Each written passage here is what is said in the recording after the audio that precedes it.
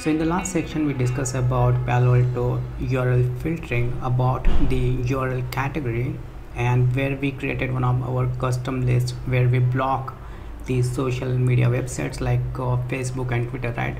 Now in this topic what we're gonna do, basically we're going to make this firewall work as a web proxy, right? So to do that we need to follow some steps, and let's discuss what those steps are. So first thing first, we need to create or generate the certificates, because since you have like Palo Alto Firewall, right, so it has to be your enterprise network, and you should be having this CA server, which is certificate authority server. So it is recommended to use CA server for certificate generate. We will see in the lab how we're going to do that. We do not have CA certificate in our lab, but we will discuss about how this thing works. Or if you want to just test on your Palo Alto Firewall, you can also use it's like self-signed certificate, right? So this is only for the testing purpose, but recommended solution is to use CA certificate. Now the next thing what we will do, we will configure the URL filtering profile. This is the main area we should be focusing, because we are going to make this firewall work as a web proxy, right? So everything comes under this URL filtering profile. Then we need to create decryption profile, because this is how the firewall going to understand when the client is sending any request, then he going to decrypt the packet which is coming from client, and that is how the URL filtering is going to work fine for you. The next we're going to then focus upon creating the policies, and policy would be like security policy and decryption policy. Then lastly we're going to apply the profile what we created under the security policy, right? So these are the 5 steps we're going to apply while making this firewall to work as a web proxy. So let's get started. So we have this one of the URL category, right, what we created for blocks. So let's do thing, let me rename this for as social networking category, because we are going to use this for our upcoming demonstration. So let's not assume this is block category, but this is just one of the social networking URL list. Now let's move on to our first criteria what we saw in here, which is certificate. Now to generate the certificate, let's go to device, and in device there is a certificates option, right? And in order to generate certificate, just click upon generate. And as we discussed, since you have enterprise network, you need to have your CA, which is going to provide the certificate, which is root certificate, as well as the this certificate is going to sign on the firewall. So let's discuss how we're going to do that. So in certificate name, you can provide any name you want. For example, web proxy certificate, right? You can give any name you like. Now here is a common name. Common name can be either IP or it can be FQDN, but make sure if you are giving the FQDN, it has to be resolved when you are going to ping. So for example, on your firewall you have IP address on inside interface, any IP address in your domain. For example, we have the inside interface IP, which is 192.168.101.1. this is my firewall inside IP address, and this IP should be resolved when I ping with its FQDN. For example, let me take my pen. So for example, my Palo Alto Firewall host name is Palo Alto, and the branch 1, for example, if it is branch, and then edge, it can be any name, it could be as per your enterprise scenario. So this particular host name has to be get resolved with the IP address I'm going to provide here, because this is something going to validate the certificate when the user are sending the request for the URL, right? So you need to make sure that if you are providing FQDN, it has to get resolved. So in my case, I'm just giving the IP address. Now since we are going to get it request on the CA server, so you have to select option which is going to sign by the external authority. So external authority in our case, it could be your internal CA server, Now after that you have to select this certificate authority, because the certificate what we're going to generate and send it to the CA server, it should have the CA certificate authority, and we will see that once we generate the certificate.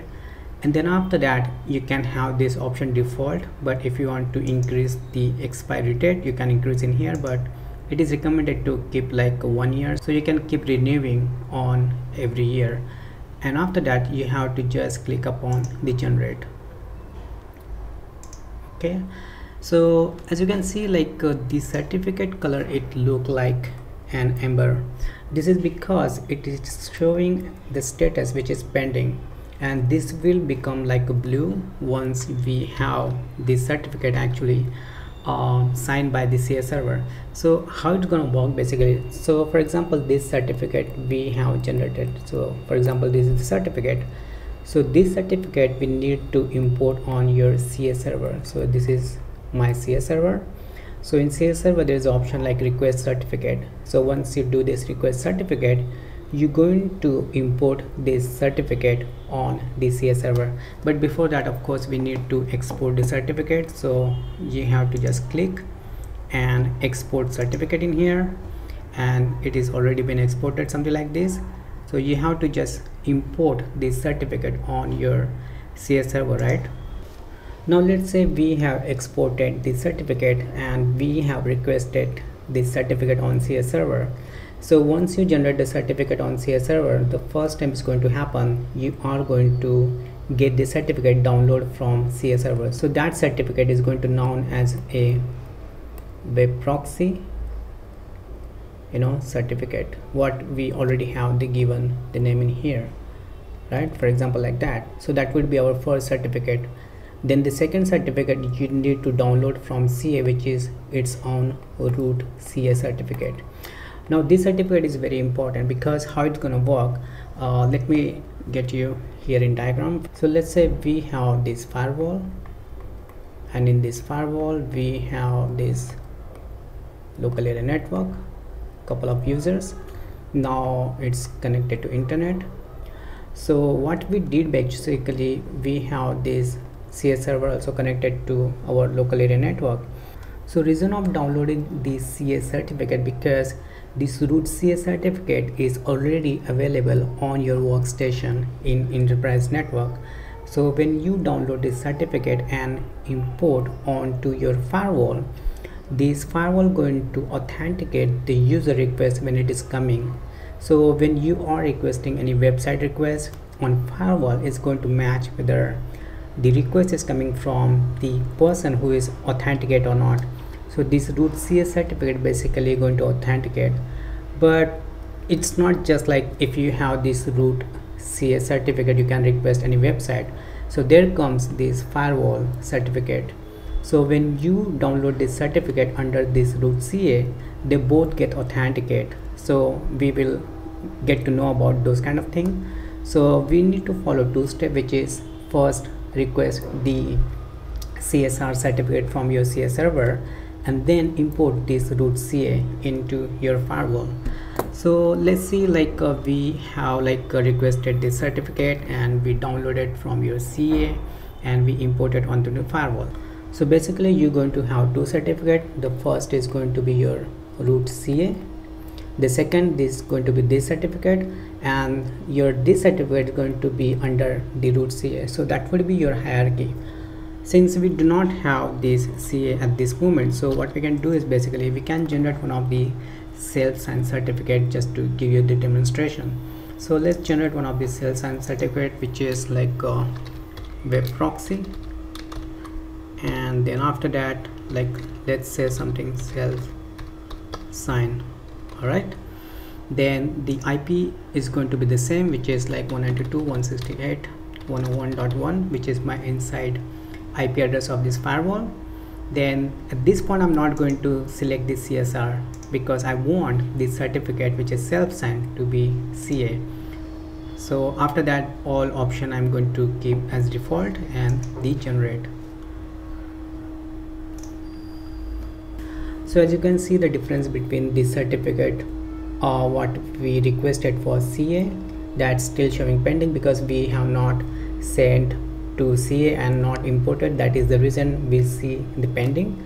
But what we generated, the one self sign, that shows valid because it is self sign. It doesn't need to be any external CA. It is like self sign CA, right? So this is the first certificate what we have to generate. Now there is another certificate we need to generate for our external use.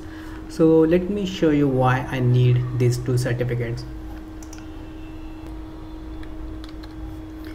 So in here, the first certificate what we generated, which is the self sign, and we given the name which is web proxy, something like that, and that certificate, it is going to be for our internal. So when we have the user in here, for example, we have this firewall, right, and we have connected couple of users, for example this user, right? So the certificate what we generated just now, let me take the other color. For example, this is the certificate we generated, and this certificate belong to our internal, and this certificate is also going to be available on the user machine because this both certificate going to be validated by our root CA. I am giving the demonstration as per you have your own CA server, right? So you also have your root CA certificate. So on firewall, when you import the certificate from root CA, that is going to be available on both client machine and the firewall. So it's going to be like authenticate between your firewall and your client machine. So that is the first certificate we are using for internal purpose.